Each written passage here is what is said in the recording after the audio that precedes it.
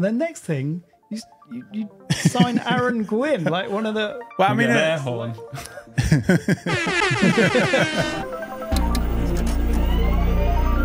Welcome to the Recharge podcast. We're your hosts. I'm Rob. I'm Troydon. I'm Adam. And I'm Will.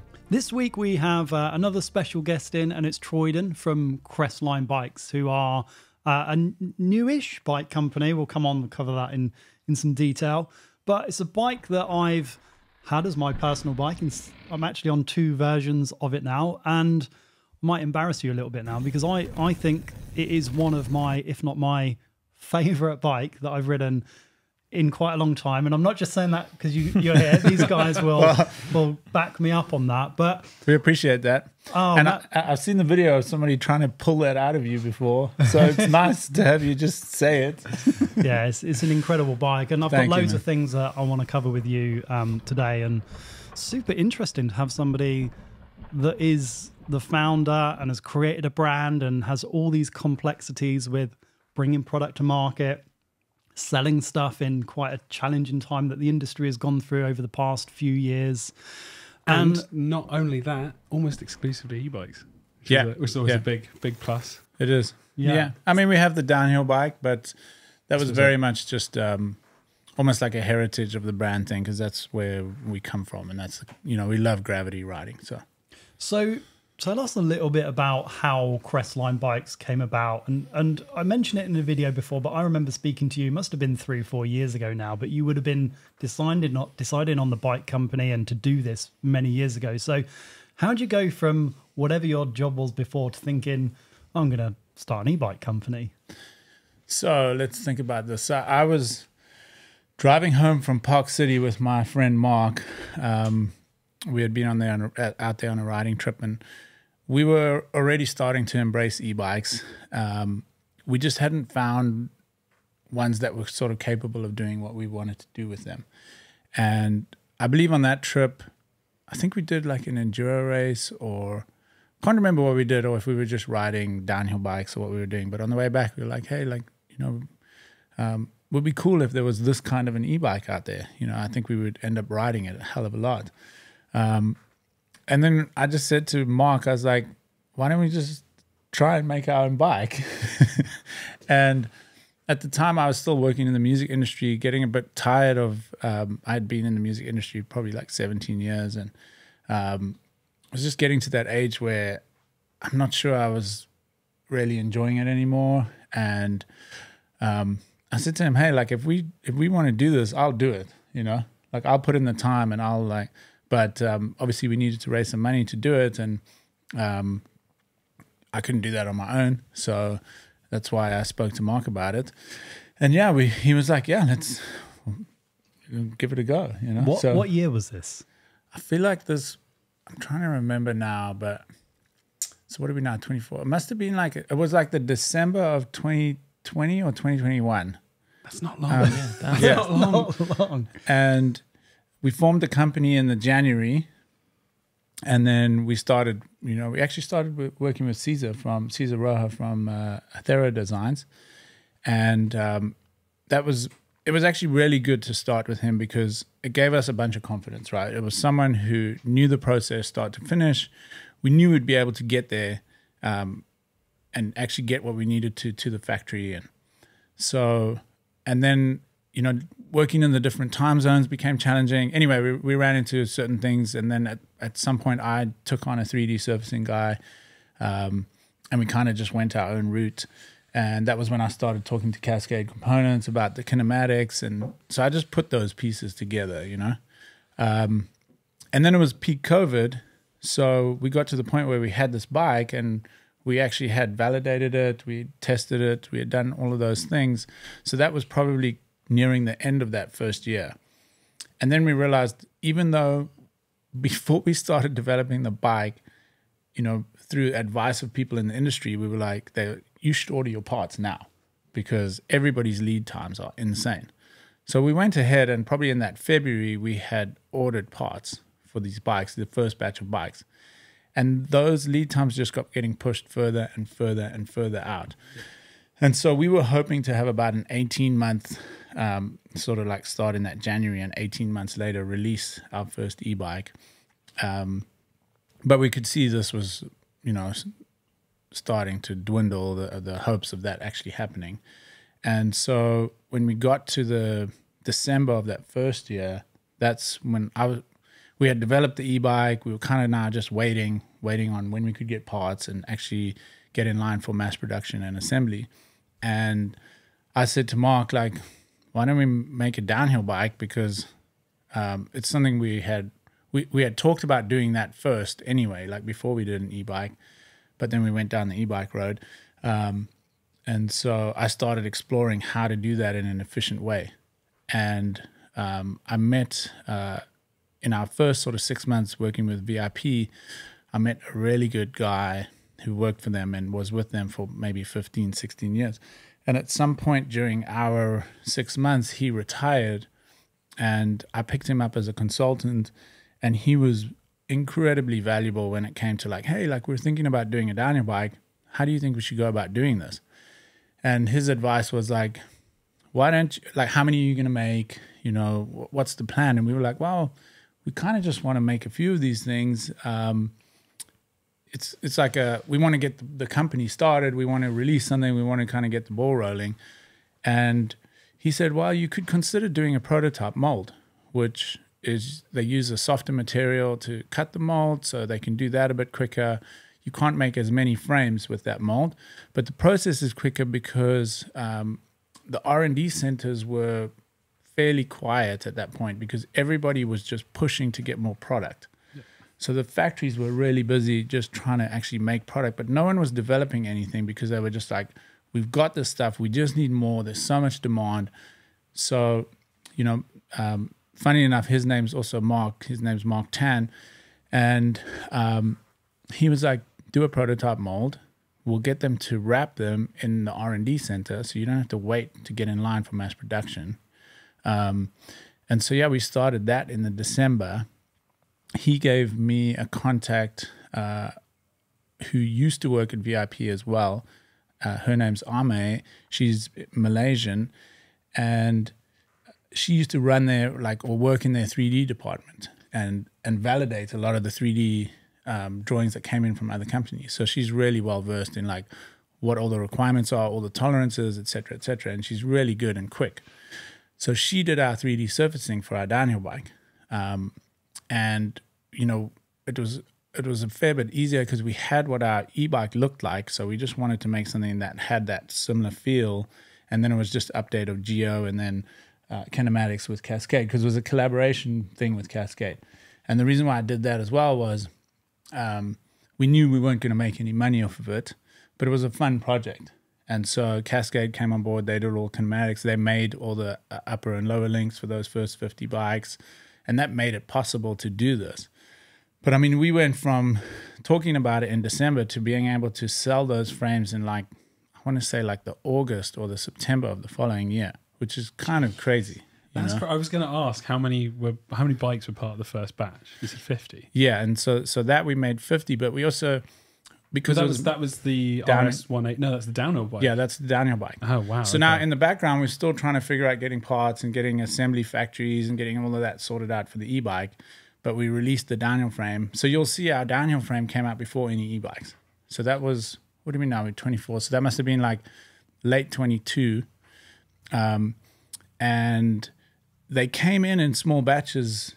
We only did 50, but they came in and I got 10, and then I got 15, and because they were doing them in the R&D center. Yeah. And so we were just flying them over here, and then I was getting the links from Jimmy at Cascade when he had time to make the links, putting together those, and then so we sold through those 50, probably not super quickly, but probably between that August through to the January, February of the next year. That's pretty quick. That's you can't overlook it. And it was a couple of things, which is you started a bike company in one of the most difficult times the bike industry has ever seen with components. Because I remember on an OEM level, it went from a 30 to 60 day lead time up to 365 days. Yeah. And that's for OEM new parts just to be able to stock a bike. Yeah. And then you've said you started on a downhill bike, which most brands, I don't know if you've heard of Airdrop, or UK brand, they did a whole project called the Slacker Project on building a downhill bike and the challenges that get faced with building a downhill bike. And yet you've gone, let's build the two kind of hardest types of bikes to build in the mountain bike world. Honestly, the downhill bike was like, after doing an e-bike, the downhill bike was fairly easy because we used the same hardware, because we had engineered hardware for a downhill bike. Our downhill bike is downhill. I mean, for an e-bike, our e-bike is downhill rated, so you can put a dual crown fork on it, and we test it to downhill standards. So all the hardware was good enough for a downhill bike. So we didn't have to go and recreate all of that stuff too. It was like, so if you look at our linkages on the downhill bike and the e-bike, you can swap pivot axles, and they're all the same, which is nice too, because you get forced into MOQs as well with CNC parts and whatnot when you're making them. So it was kind of efficient to be able to just tack on a couple extra. We knew we were going to do a run of e-bikes, so we just made all those parts, and then we used them early for the downhill bike. And then when the e-bikes finally, we got parts, we had those ready. It's funny you've done that as kind of a cost-saving exercise, but in actual fact, I think something that the bike industry we all can agree on, right, is that there's lacking of standards or kind of cross-compatibility. But essentially, with Crestline bikes, is you can run mixed wheel size, you can run full 29. There's so much options. I mean, that's why Rob is smiling and loves the bikes as much, as you can do all this adjustment. And now you're saying you can kind of do the same between the downhill bike and e-bikes. It makes so much sense. Yeah, and we actually learnt a bunch from that downhill bike because we made it after the e-bike, right? And so as we move forward, we'll be taking stuff that we learnt on the downhill bike into our next e-bike, and as we progress. So yeah, I got a question about the suppliers and the factories that you use. Like, if you've got no experience or history working in the industry, how hard was it to get these suppliers and factories? Especially, you mentioned VIP. Maybe you can mention who that is. But sure, how difficult or easy was it to get them to take you seriously? So I think we definitely got lucky with certain things, right? So I met a guy named Larry Pizzi when I was just riding bikes in LA. And he's actually quite a key guy in the e-bike world. He's very active with People for Bikes. He's very active with policies, and, he's just a really, I guess, valuable person in that world. And he was super instrumental at introducing me to certain people. And I think when you get a good referral from someone like that in the industry that people trust, it's key. If I just knocked on the door of VIP, as you know, is basically responsible for a large portion of bikes that everybody rides, from Specialized to YT to Yeti to Forbidden. I mean, the list just goes on. You're sharing all the secrets now. I mean, like there's a ton of people making bikes at VIP, and they have a couple different factories. And something that we've actually run into now, just to go off on a bit of a tangent, is the US has imposed new tariffs on things made in China. And I believe, I could be wrong with some of these statements, but I believe that your frame is kind of the thing that ends up being what drives how you get charged your import duties and whatnot. Yeah. And so what we're seeing now is, so we're in VIP in Vietnam, and I think they have one in Myanmar, and then they have a couple in China. And what I'm seeing is the big companies that use VIP as a vendor, even if they're in the other factories, are starting to push as much work as they can to the ones that are outside of China. And so I've had to now forecast like 2 years ahead, because our factory's like getting to capacity again. So things are starting to kind of roll again, but also because of where we are, they're getting a lot more of the work first. So there's never ending challenges and things you have to navigate. All things you don't see as an end customer. You're just like, where's my bike? Yeah. And do you find that, like, I've heard this from a couple of people, that designing a bike is is a challenge in itself. Kinematics, stress points on a frame. It's all quite complicated. That's the fun part. Yeah, and you kind of said it. It's like the much harder part is logistics, manufacturing process, actually getting something physically made and being box ready to sell is the biggest challenge, right? And to go back to what Rob asked about building those relationships or actually getting in the door at those factories, again, without someone like Larry, it wouldn't have happened. I used another consulting company that helped as well, and I forget the name of them. They were down in San Diego, and they also had a relationship with VIP, and then Larry also put me in touch with our assembly factory, which is called Willing Bikes. And again, key things. Those are probably the two most important things. And then to go back to our original bikes, like trying to get parts for the e-bikes, now you've got to try and get an account with Fox, or you've got to try and get an account with SRAM, or you've got to try and at the time, those guys were just overwhelmed. So, it was hard for them to take on new customers. And so we had to be creative, and actually hats off to SRAM and Fox and everyone for being creative. So what SRAM did is they were like, look, we can't take you on as an OE out of Taiwan because we can't supply parts to our existing customers. And, we need to look after these guys. We've been with them for years. But what we can do is we can set you up with a boutique OE domestic account for the US. So on our first batch of bikes, I actually bought SRAM parts in the US, and then I shipped them to Taiwan to get assembled onto the bikes. Because there was no way. So they it's unfortunate that this is the way it worked, because obviously there's a lot of waste in this. But just a quick question there. So then you're saying assembly was all held in Taiwan as well? And the reason for that is complete e-bikes enter into the US with 0 duties.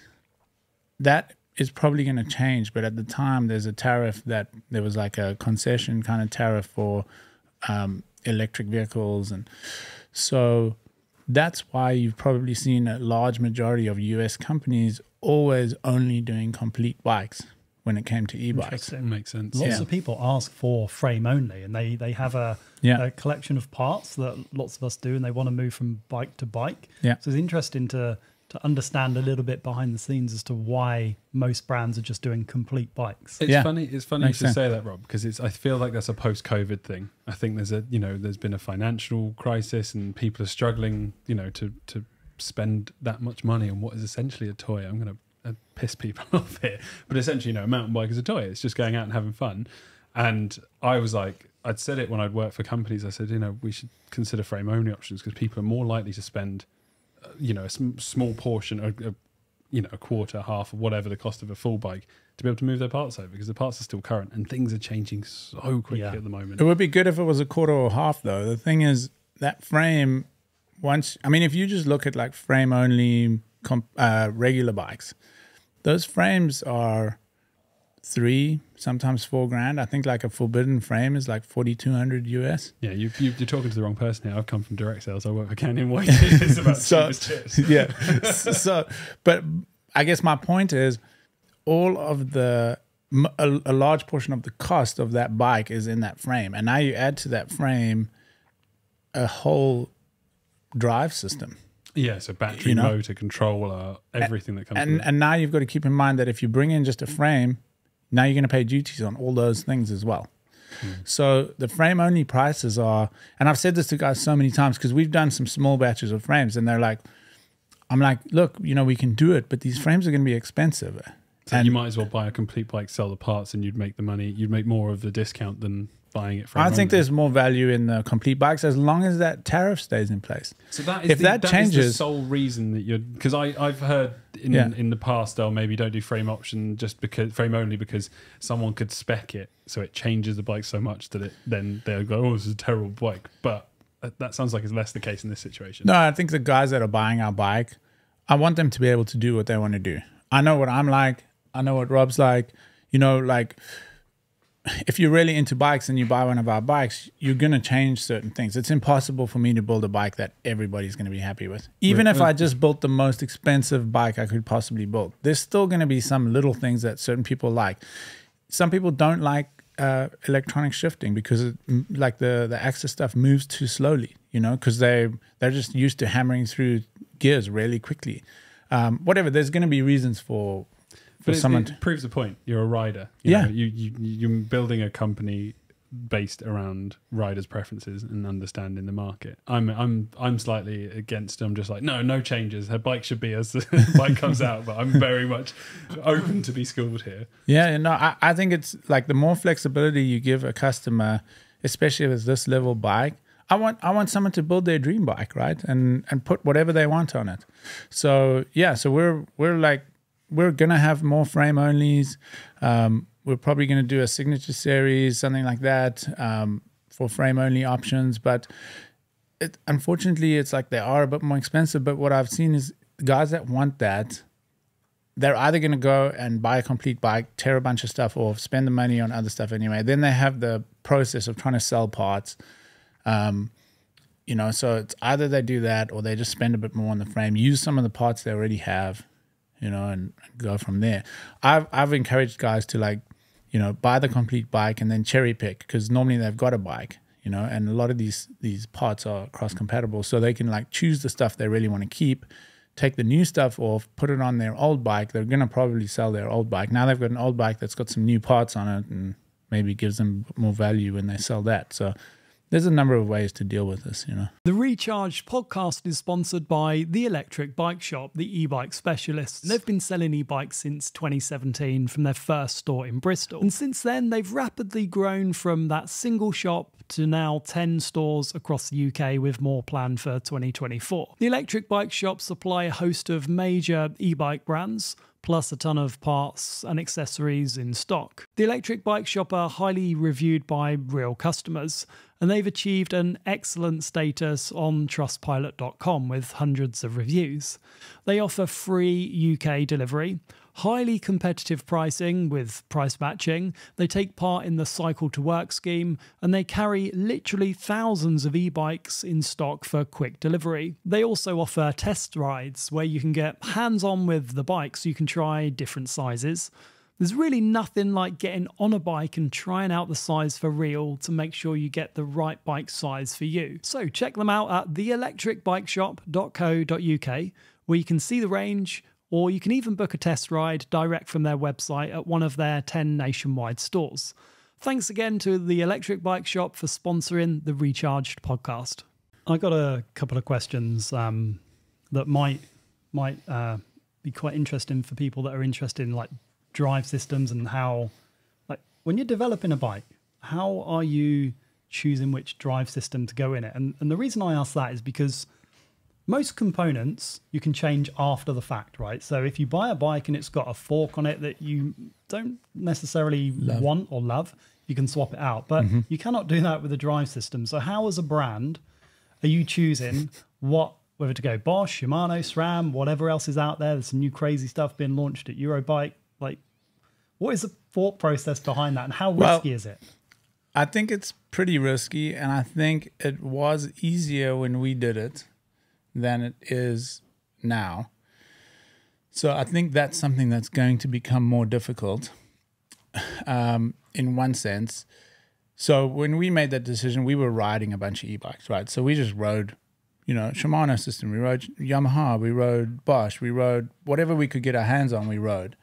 And we made a decision based off of that riding experience and what we were doing with the bike and what we wanted to be able to do. And we chose a system that had the most boxes checked for what we wanted to be able to do with our bike. And you went with Bosch, right? We went with Bosch. Now, moving forward, it's going to become, in one sense, it's going to become more challenging because everybody's progressing. There's new people entering the market. There's more exciting stuff out there. There's gearboxes. There's smaller units that are more powerful. There's a ton of things, right? So we basically would make a list of what we want to be able to do. Can this system be set up where we can efficiently remove the battery because we want to be able to have different battery options? Say maybe someone wants to travel and be able to grab a battery wherever they've gone or ship the battery ahead. So we're considering all those things. I know in Europe, some guys can't charge their bikes in the garage, they have to take it upstairs. You know, can they pull the battery out, take it, charge it upstairs? So yeah, you got to take into account all those things, and there's so many things like support. Where can the rider get support? There's new companies coming out now. Everyone knows the DJI system came out. Where are customers going to go for support for that system? Are they going to, like in the US, obviously it's a huge brand, and they're, you know, you can buy their drones in like Best Buy, for example. Like, are people going to go to Best Buy with their bike to get support?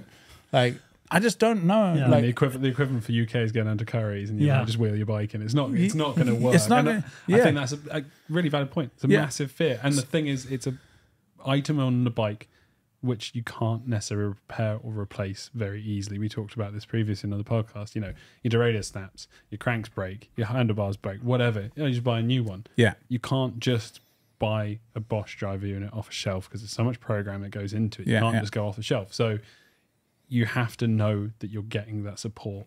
And it probably is 50% of part of someone's customer journey to be able to buy a bike is knowing that they've got a local bike shop or a brand that is going to keep them covered. You also want to make sure it's still the market leader as well, don't you? Because your bikes are, you have the highest end parts, right? You have the factory builds, you have the best of the best pretty much. And then you've got to almost have this foresight with what actually comes out in 2 years is still going to be the banging choice of motors. Like, you can't get it wrong. You can't get it. It's risky to get it wrong. And the other thing is, like, once that train leaves and you're like, okay, you've got some leeway where you're working on geometry, you're working on kinematics, you're doing the 3D surfacing. I won't mention any names, but there was a company we were working with early on, and they had chosen a certain drivetrain, and after chatting to us, they changed. They were just early enough in the process that they could do that. They hadn't really made molds yet. They hadn't spent all that capital investment. But once you get to the point where you're like, okay, here's our drawings, go make the mold, you're still a long way from that bike coming out. You know, they've got to make the molds and you've got to do testing. Then so you're still like at least a year away from having a bike in the market at that point. If something comes out in that year, or comes out like a week after you've started the process, or, you know, like a month after you started the process, you're kind of stuck, you know. And like, if there's like with an old generation motor on there, but everything else is brand new, but everyone else in the market has got, so the Gen 4 versus Gen 3, you're going to be left in the dust. It's a scary. It's scary. Well, if you look at the bikes that have come out over the past 12 months, I get so many questions about which motor to go for, and I'm like, they're all good, but a lot of people are really worried about buying a Shimano based bike because it doesn't maybe have the same performance as the Bosch. It's now been updated, so some of the features are on parity, but I think it does make a big people think about it a lot, so it's a big part of their decision. They say, I want to buy a Bosch based bike. They don't say I want to buy a Fox based bike because all that stuff can be changed. But then again, like for Will here, like you wouldn't go, I'm not going to buy that bike because it didn't have T-type on it versus an Axis derailleur, are you? Like on a regular pedal bike, is there any spec on there? Maybe a fork or a shock that's brand new that's come out that would... Those are preferences, but they're not going to kill the sale, really, right? Yeah, there's nothing like that if would, the bike like a bike just came out and then a new set of forks came out 3 weeks later, you're not going to go, I don't want this bike anymore. But if a new motor came out, you're like, I'm stuck. Yeah. I can't do anything. I want that. Yeah. Like you said, you can upgrade it. There's no option. So here's what I kind of think will happen eventually is everything's getting really good. Bikes are kind of at a point where geometry is not changing a hell of a lot. Most people have figured out their suspension. I feel like we're going to get to that point with motors as well. You know, it's going to get to like it feels like it kind of moves slowly for a while, and then there'll be like a little jump, and like. But I think that you do have that where you've got to believe Shimano is working hard to make sure that their next product stands up. You know, and XYZ manufacturers are also just working to make sure they have. So I think that gap is going to be, as we progress, it's probably going to be smaller between everyone, unless someone comes around with some crazy revolutionary stuff, which then really can affect you if you've made the wrong decision, right? Well, we've just seen it with the Shimano motor update to be able to be comparable to the Bosch. Like that all it takes is a motor update in theory. It's a software update, right? Software, firmware update. That's all it necessarily takes. But I was going to ask you the question of, now we're seeing 2-bolt pattern systems. Do you think that it's going to be interchangeable motors between brands with the same frame, or for someone like yourselves, you're doing small batches, would you consider a DJI batch? I don't know. Again, this is just speculation. The thing about batches for us is like our batches are more to keep things interesting, be able to change paint, not overstock. We want our bikes to be special, so we don't want to just flood them. We also don't want to be in a position where we're discounting bikes to get rid of them. But once we've made our mold, to change that mold between cycles, or just to be like, oh, cool, we're going to do a batch of 200 bikes, and then we're going to go from Bosch to Shimano or Bosch to DJI or back or what. It's not really as easy as that because there's so much cost in the mold, right? Yeah. So we have to sell a certain number at least like recoup the cost of the molds and all of that R&D that went into it. And then we can consider doing something else, So it's once not you've as made... Well, I mean, it just... I guess if you've made a good bike, you could keep running that and then start something new. And if that pattern that you've got on the bike previously, from X manufacturer, say it's Bosch for argument's sake, and they update things and they still fit in that bike, we can then just keep building that bike and update those, If everyone moves to the same bolt pattern, then you can choose different motors per batch. Well, I don't think anyone's going to do that, personally. I mean, I don't know, but I just don't see it happening because... We can pray. We can hope. We can hope, but I think that they... And then the other thing, too, is like, even if they change to a similar pattern, they're all using different size...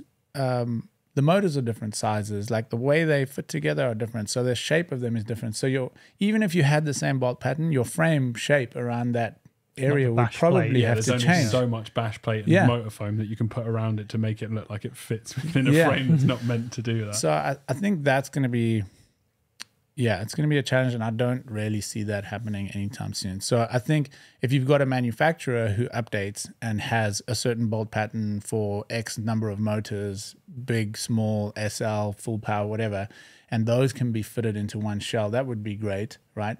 You'd still be tied to that manufacturer, but you'd maybe have a little bit more flexibility there. Does that mean, am I right in thinking the Bosch SX to the Bosch CX is the same bolt pattern? Well, this is all embargoed, information. So anyway, I'm not allowed to talk about this, even though I've seen pictures of it everywhere. It's like, we were at Eurobike, and they did the worst job at hiding this new Bosch motor.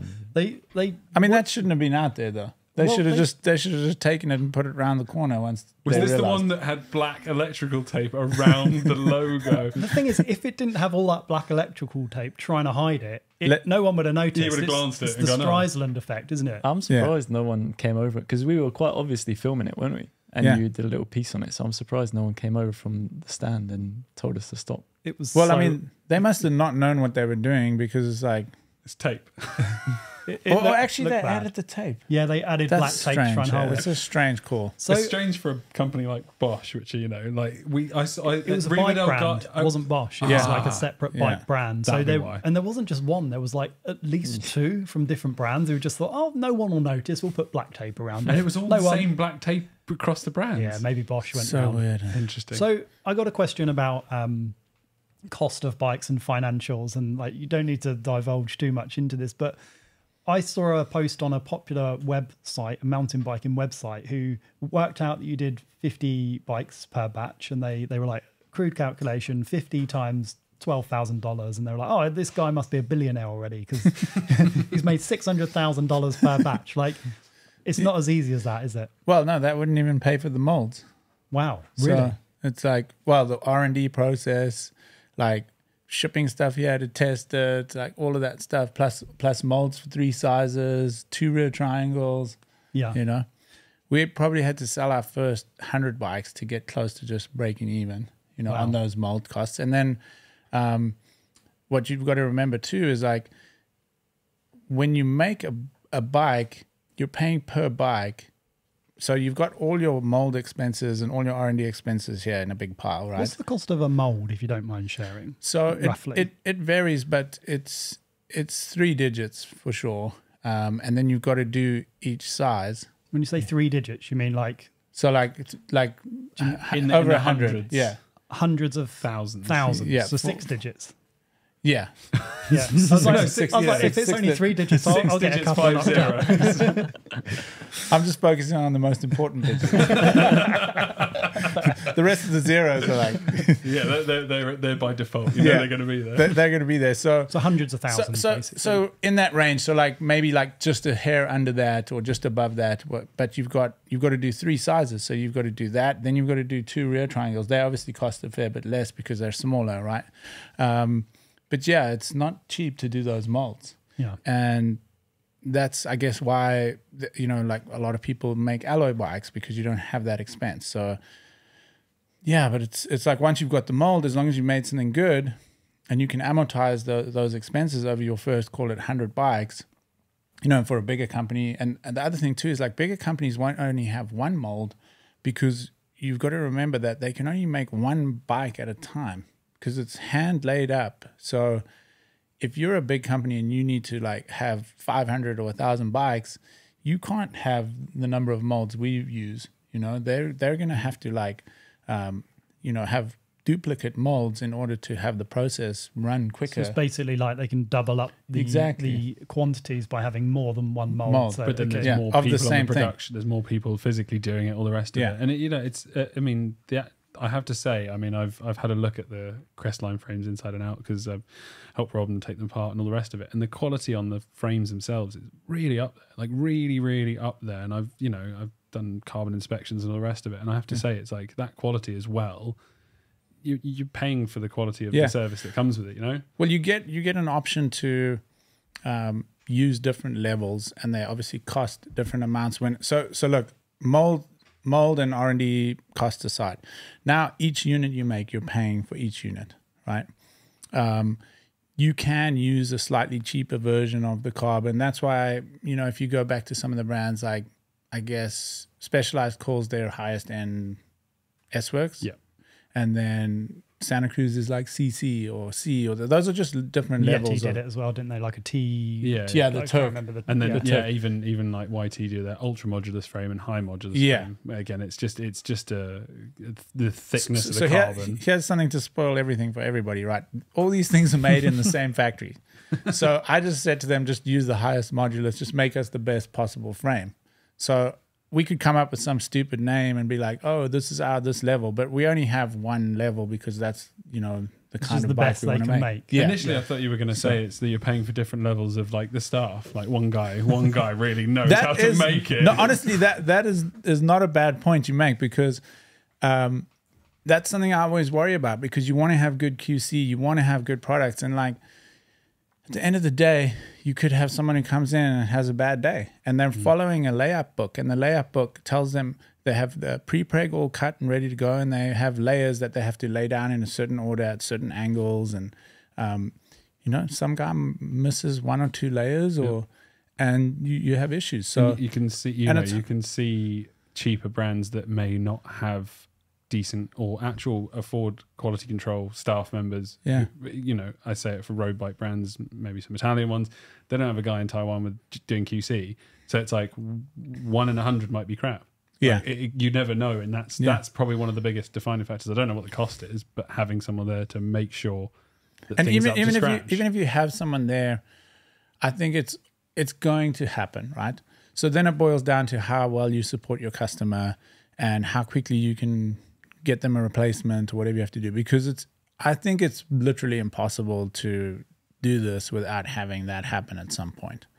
It happens in the most expensive cars in the world. Exactly. It's manufacturing. And I've seen every bike brand. Well, I've worked in warranty departments, and you go, "Oh, these bikes are terrible," but you are only seeing the ones that are cracked. And ultimately, there's got to be compromises in the bike industry with weight to power and quality ratio and things like that, and strength.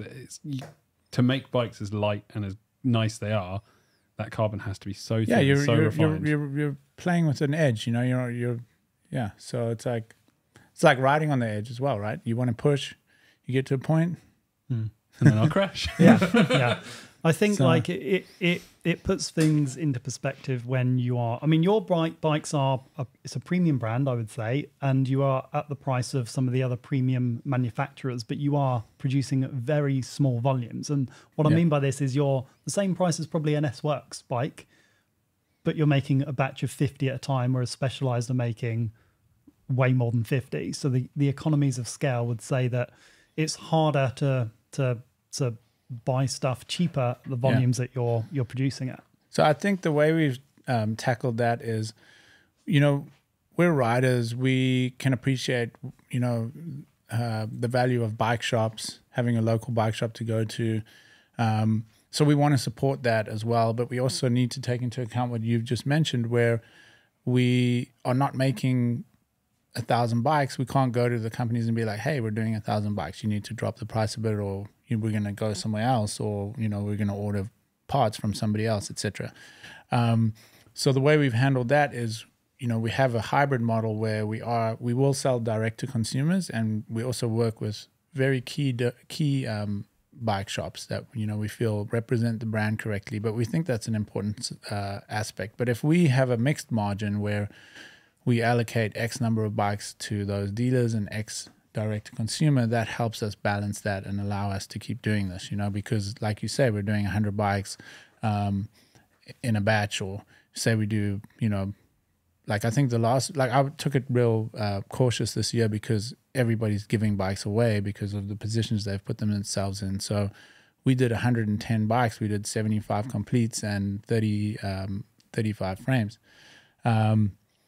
And, we have to make sure that, we're smart about this. And how's it been in terms of, we've gone into this era of everyone is trying to get a deal on bikes, or is almost normalized to be buying bikes at 30 or 40% off. Is that top end of the market still protected? Who is the target customer? And so we've been pretty fortunate with guys buying our bikes, because I think they're placing slightly different value on different aspects of what they're getting, right? Yeah. They can call you and talk to you as well about the bikes, which is cool. Yeah, we'll chat to guys.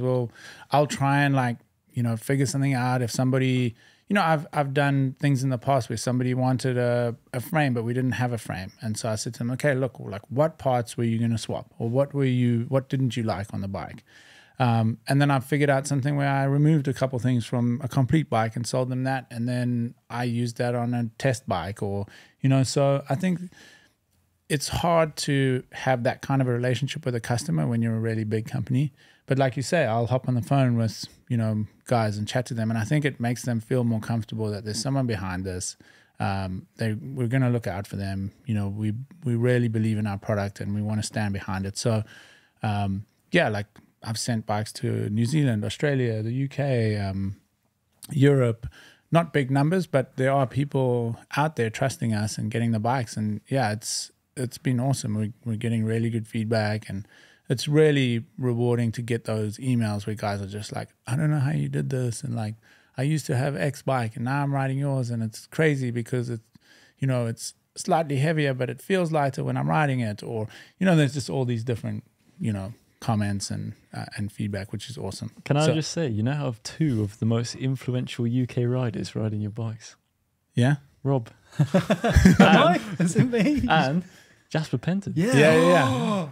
Yes, I forgot. Sorry, we need to talk about that. Yeah. I forgot about that. It's pretty crazy. So I'd been chatting to Jasper a little bit on Instagram, and super nice kid. And and I was, obviously we all have seen him ride, which is just ridiculous. He's like the mystery. He's like black magic on the bike. It's insane. I have a bunch of, so the little area where I live in Bellingham, I'm probably 5 minutes from Transition Bikes. They have their outpost. And we can ride straight into the trails from the house. And there's just a ton of people who ride bikes. And my neighbors, they both ride for Yeti. And I just watch these kids, and like all of them are almost trying to emulate Jasper when they ride, It's Look, this guy's got so much style. It's If I insane. could have 1% of that. I know. He pulls, And he hadn't been pulls- riding for a while, and he's just like, oh, I just need to like. Look at the height he's getting. He on went that. off the radar. He was on Commensal for a very short time, and then went completely off the radar. And there's loads of speculations about what was happening. But he pulls bike into different places out of no speed, out of nothing. I know, it's How? insane. And that's a 180 mil travel That's bike. a 180 bike. He wanted a 29-inch rear wheel. I was like, hey, you sure you don't want to do the mixed wheel? Be easier to throw it around. He's like, no, I want 29. He's got a 750 battery in there. He's got like the full heavyweight. fat. Yeah. I literally It's just like- want to. I could watch this on repeat. When I saw this came up the other day, I don't really reshare riding posts on Instagram, and I reshared it straight away. I was like, "He's back!" Yeah. And on Crestline. Yeah, it's insane. That's cool. Yeah. Just to talk about the bike for a minute, I think that you got everything spot on right from the beginning. Head angle, reach, like travel. Long travel, not crazy long travel, but with the ability to take a dual crown fork. I've tested your bike in pretty much every single configuration. Every time I see Rob's bike, it's changed in some way. It's Well, like, I love that because I'm tall. I like a longer rear center, we've discussed. Yeah, and then you make different linkages with Cascade and different rear centers, chain stays. So now he's making my life difficult because it's like people are going to be like, oh, well, I want the link Rob Sorry. had. So I had a bunch of links from when we were originally testing. And then we settled on this link as, what we felt was best across the board. And I had some other links, and I sent you one to, Try run your bike 29 with with a longer rear and stuff like that. And it's something that I want to do more of in the future, definitely. So like the more... Yeah, I've got so many ideas of stuff that I want to do, and to go back to the systems again and them getting closer together. I think once the systems get closer together, it's going to go back to like the nuances of the bike, and it's all incremental stuff, right? But it's like, how easy is it to change X, Y, Z? How many different configurations can you set this bike up in that are actually valid setups, and not just like, oh, you can do this and this, but then no one does it because the one thing doesn't really work very well. So it's like, can you run it 130 on the back and 150 at the front? Yeah. Do you know what I mean? But like, who would ever want to do that? If we were smart and we did certain things, there's ways to do those things so that they are functional and work really well. Like look at the Canyon bikes at the downhill where they have a CNC mount that mounts onto the front, the down tube, which their shock then mounts to that. Yeah. So now that gives you flexibility of moving that mounting point around. That's part of your kinematics. Yeah, and you can also, it's the position it is, and you can also change the position of the shock depending on that linkage as well, can't you? You could use a different stroke length shock. Eye to eye length shock. So you could potentially have a bike that's like, okay, you have a 175, 180 travel bike that's a 230 by 65, but then you could potentially move that point and some of the other points and have a bike that could be set up with a 250 by 75, but work correctly for that, and not just be like I'm just going to try this and it sort of works okay. But so those are the kinds of things that I think moving into the future, once all these systems are sort of there and thereabouts, where it's like, okay, well, so-and-so's got the Bosch, and this guy's got the DJI, and this guy's got whatever, whatever SRAM systems out, but I think at the end of the day, it's going to be a combination of all those things.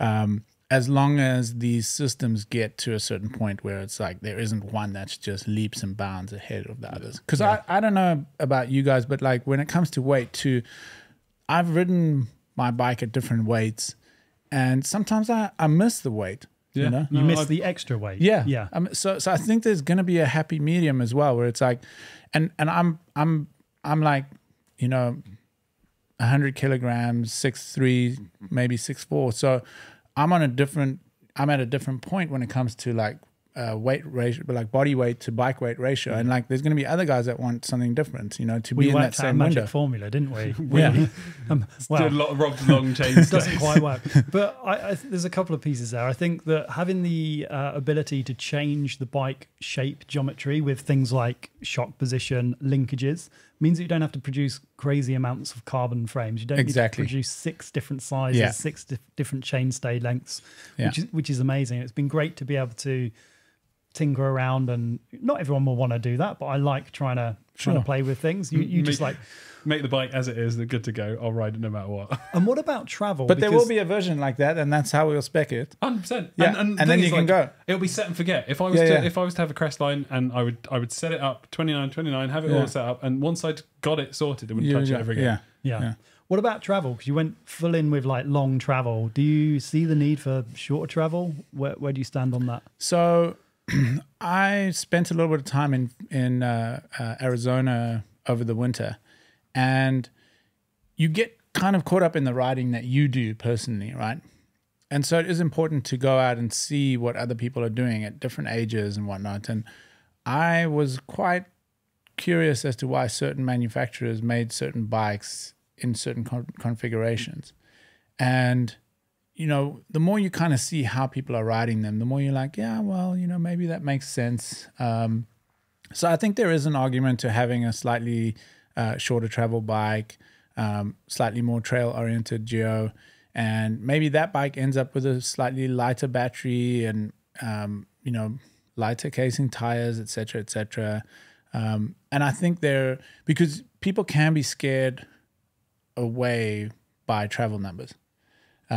Guys are, oh, that's too much travel for me. I can't ride that bike. It's, you know, but it's like that much when you think about it. No, I know, but you know what? It's a psychological thing. I think it's psychological, but not only that. I think people have sat on long travel bikes, and certain bikes, when they get to a certain length in travel, they start feeling very wallowy, cumbersome. There's not as much support. It's harder to move them around. All of those things are relevant, and they become more relevant when you're not riding that thing aggressively. Well, you could put a dual crown fork on the Crestline RS 180. Yeah, but it doesn't make it a downhill bike. Because if you ride a downhill bike, they are sloppy. You know, when you're pedaling, it's intended to well, you know, nowadays there's loads of changes and things like that. But again, it's going to be depends what downhill bike, because so we love more mid-stroke support, and you'll find like a lot of more aggressive riders want something to push off.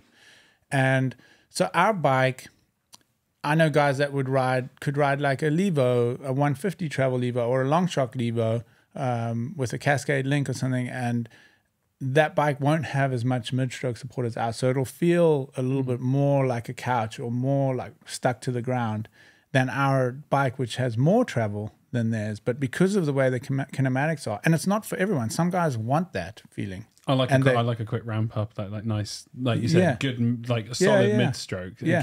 Again, that's where the difference is between, like, you know, your idler pivot downhill bikes, which are meant to just be completely, you know, like chainless feel on the back. Well, that's also like beginning part of the stroke, right? So you could have, and that's because of the rearward axle path, but then there still could be a good amount of mid-stroke support. Like we've been working with Aaron a bit now. He's finally back on the bike and testing, and we've just sent him an upper and a lower link, because by changing both of those two things, we've managed to get very close to a leverage curve that he knows he likes. Right, so that's almost like a starting point for him, and then we can mess with more stuff. That's Aaron Gwynn, just to confirm, right? Yeah. Let's just discuss this, because I remember halfway through the season, and there was a couple of riders that had not been announced yet. Yeah, one of which was Greg Minnaar, and I jokingly messaged you saying, "Oh, have you signed Greg Minnaar? Like, sorry, rumor." And you were like, "No," and then next thing you sign Aaron Gwynn, like one of the. Well, I mean, what's going on? How did that all work? And fair play, well done. Yeah, so I mean, that was also like, I feel like everything about the brand has been organic. We haven't done a ton of marketing. We haven't like forced things. It's been, you know, we just want it to happen naturally, and we want to do what we believe in. And the way the Aaron thing came about was a friend of mine, good friend of mine, Mike Tomlinson, his kid has been, you know, riding with us for the last 10 plus years when I was living in California. And Gavin started racing downhill, and, you know, he's been doing like better and better, and he's actually doing really well in qualies, and he needs to put it together in a final, but he's really like come a long way. And he's been training with Todd Todd runs PerformX, who Aaron and Richie and a bunch of people have trained with for years. And Mike T was on a ride with Todd, and I don't know why we were on the phone, and Todd heard that I was on the phone, and Aaron didn't have anything going at the time, and Todd helps Aaron with the team, manages the team. And so he said to Mike, hey, maybe I should chat to Troydon. And then I started chatting to Todd. And then we went back and forth a little bit just to get an idea of what they were looking at doing. And then I was like, I just need to speak to Aaron and just, see what's going on. And so I reached out to Nico, chatted to him, and then he gave me Aaron's number, and I shot him a text. And then Aaron Nico Mulally from Frameworks. Yeah. And then we just jumped on a call and we just chatted, and like we just got on really well. And he's always wanted to be part of something, and he has a similar outlook to us. It's not like he just wants to like pump out numbers. He wants to make a quality product, and it's not just like we're just trying to just like, make a bunch of money and pump out a bunch of bikes. So, so it was really nice to have those similarities in how we were, looking at this. And yeah, it was just a nice opportunity. So we just chatted back and forth for a while and came up with a way to get Aaron involved. That's so cool. So it's crazy because it's not just a sponsored rider; like he's involved, or what? I don't know. What are the bounds? Because as far as I'm aware, he's more involved with the company than just a rider for the team. No. Right? So he's not just a rider; he's got a small ownership in the company, and we've set almost like some targets. And over the next X number of years, as long as we hit those targets, Aaron will get issued more equity in the brand. Crazy. So, it's cool because he's committed. That's like You can go 50-50 on the brand. It's like it's if it does well, then he does well. Yeah, exactly. That's the incentive. I mean, that's crazy because it's not so transactional. It feels like a lot of sponsorships. It's just transactional. What's a pro's favorite bike to ride? Well, the one they paid to ride. Yeah, it feels like the case. Exactly. But he has a vested interest now. He's actually a co-owner. The other really nice thing is. I don't know if people know where the name Crestline comes from, but it's an area in Southern California right on the backside of Big Bear, and there's 2 really good downhill trails there. And a lot of the Southern California guys and California guys ride there and shuttle there, and the downhill guys practice there a lot. So Pinkerton, I'm thinking like Dooley, there's a bunch of kids that have spent a ton of time riding there, and we used to ride there a bunch as well. And so he's already got a connection to that zone and that name, and so it just felt like it made sense, And he's on the e-bike now, but that downhill bike looks special, doesn't it? It looks pretty incredible. Dreamy. All right, now finally, just your thoughts around. We touched on it briefly, but the future of e-bikes, because you've had this particular e-bike out for a couple of seasons now. Yeah.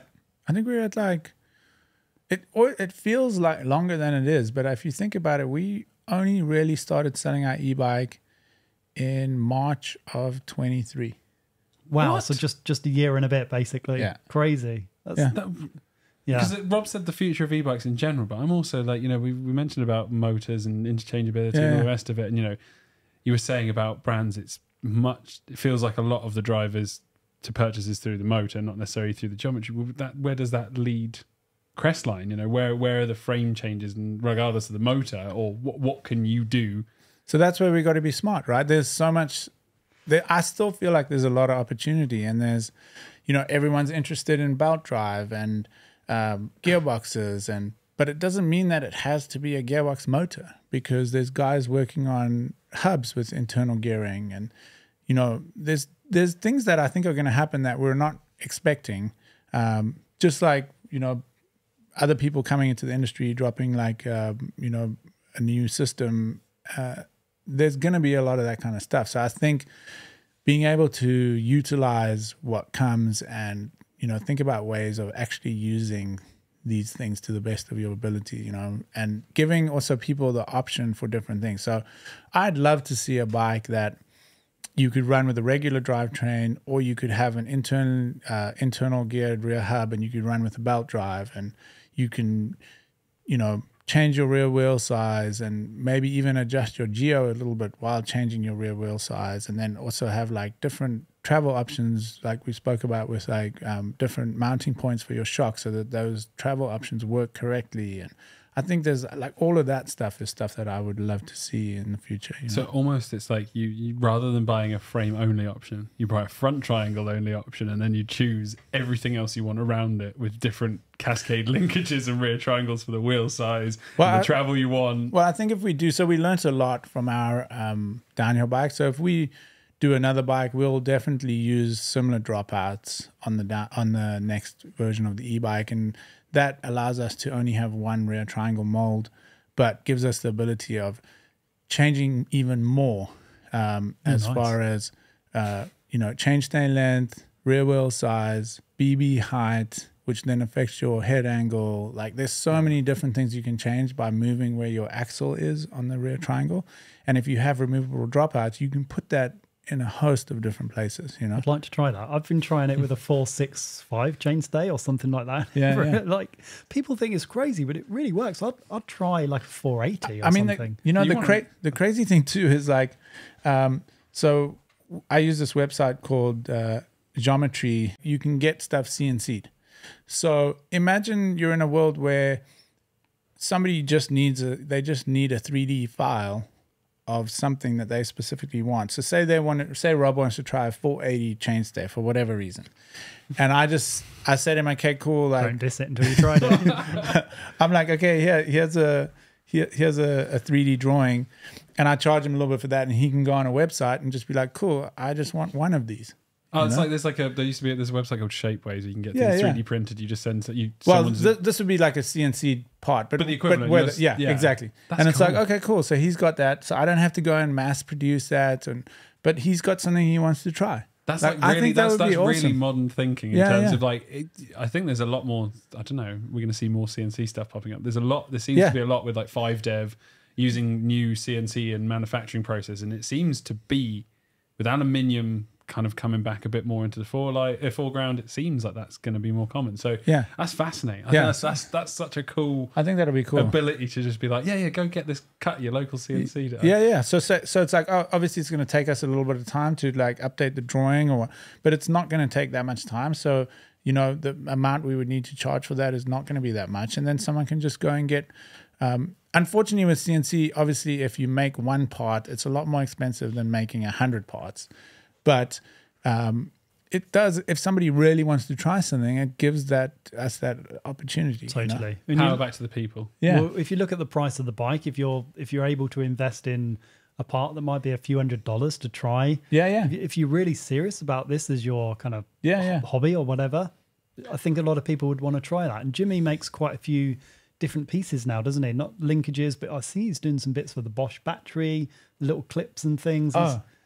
Yes, I saw that. I actually have that, and I think it's in my other bag. Oh, no worries. So I need to get that to you before I leave, though, for sure, somehow. Or leave it. I'll mail it or something. But so Jimmy's got a clip that he made for the Bosch battery, which is a really nice clip, and it's like an over center clip, so you can adjust the tension with which it clamps the battery into the bike.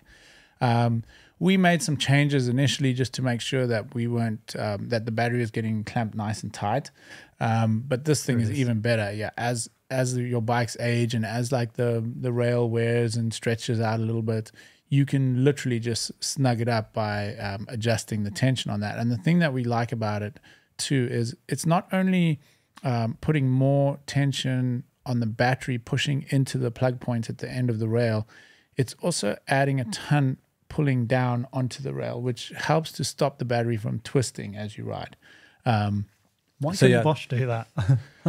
I mean, they could. I think there's so many different ways that people are mounting batteries in the bikes. So for them, I just don't know that it's economical for them to do it. But it's nice that there are people out there that can do this kind of thing and are doing it. Like the clips that Bosch makes is like a molded plastic piece with some metal in it, and they might be like $15-20.